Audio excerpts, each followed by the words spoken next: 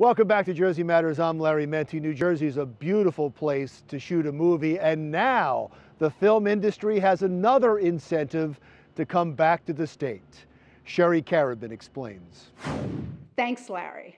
Mountains, oceans, big city and small town scenes. Those are just a few of the reasons filmmakers and content producers choose to come to New Jersey.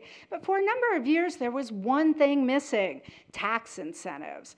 But now those have been restored, and industry professionals say it's already beginning to make a positive difference. For me, as a content provider or maker, this is wonderful. And it's over here in New Jersey where there's plenty of free parking. Gary Donatelli, a former longtime director of the soap opera One Life to Live, is talking about New Jersey's new tax incentive program. The Garden State Film and Digital Media Jobs Act was signed into law by Governor Phil Murphy on July 3rd and took effect immediately. The 5-year program sets aside up to $75 million in production tax credits annually for qualifying film and TV production shot in the Garden State. It's a serious tax credit program, and the appetite of the industry to work here is enormous. We are overwhelmed with applications that are about to come in, and we even have shooting going on even now, and it will continue throughout the fall to the early winter, and 2019 should be very, very busy. While the news is exciting, it's not the first time New Jersey has offered tax incentives to encourage film and TV productions. We did have a tax credit program that began in 2006. It was slated to end in 2016. That's when it sunset, but we actually ran out of tax credits before then.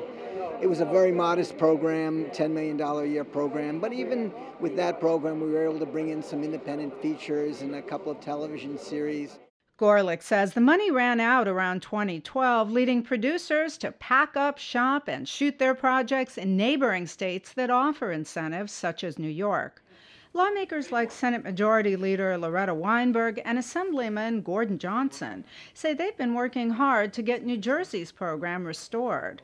They say the new law, which offers more robust credits, is a huge win for the entire state. We have something like 40,000 craftspeople who live in New Jersey, set decorators, location experts. If those people go to work in New York or Georgia or any place else, they pay their income taxes to those states. If a movie or a production is shot in New Jersey, not only do the actors and the production people benefit from it and make money from it, but also that goes down to those folks supporting the set. In other words, they have to eat, so there will be the restaurants make money, the hardware stores, they got to buy stuff for the set and what have you. So it helps small business in the area. Under the new program, motion picture and television shows that meet in-state spending requirements are eligible for tax credits ranging from 30 to 35%, with the 35% incentive reserved for productions in certain southern counties. Projects with a diversity program can receive an extra 2% boost, while up to $75 million has been designated annually for film and TV credits. An additional $10 million is available to assist digital media projects, which may qualify for a 20 to 25% credit. We have the component for both union work and the non-union digital media work. So we're got a foothold in the present, and we are looking toward the future of digital media. Over in Fort Lee, the birthplace of the motion picture industry, officials believe the incentives will breathe new life into the borough's star-studded past, which dates back to 1907 when Thomas Edison's film company shot Rescued from an Eagle's Nest. By 1910, the first studio was built, and by 1915, we had 17 working studios in Fort Lee. Everybody in Fort Lee worked for the motion picture industry. They let schools out during the day. My grandmother was one of the kids where they made $1 a day and got a box lunch when they were shooting big scenes.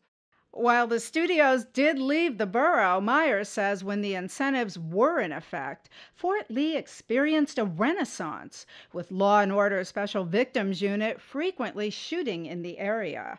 But now things are looking up once again. In fact, soon there will be a brand new reason for producers and many others to stop by.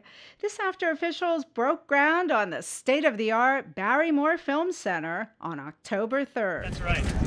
Donnie, got that in action? One more? Here we go. The Film Center is expected to open in the late fall of 2019 and will feature a 250-seat cinema and a 2,500-square-foot museum showcasing world and, of course, Fort Lee's cinema history. It will also host festivals, movie screenings, student filmmaker boot camps, and perhaps even be the site of some new action. We hope to get location filming in Fort Lee, both television production and theatrical. And we will open the space of the museum if people are looking for a cinema to shoot in. Absolutely, we encourage that. In the meantime, don't be surprised to find your streets serving as backdrops for productions. In Fort Lee, this is Sherry Karabin reporting for Jersey Matters.